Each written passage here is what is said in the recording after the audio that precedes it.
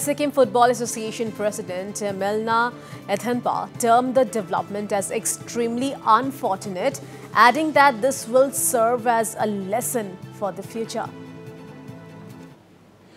It is really a sad state of affair. We were not hoping this, but at the same time it has happened. Now we have to learn a big lesson from it.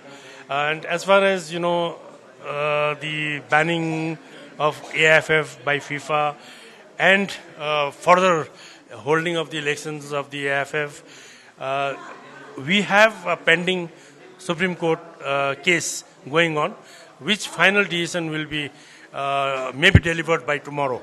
So right now, since it is sub judice, I don't think I'll be in a position to comment anything further on this, because I am also one of the member in the AIFF having a voting right.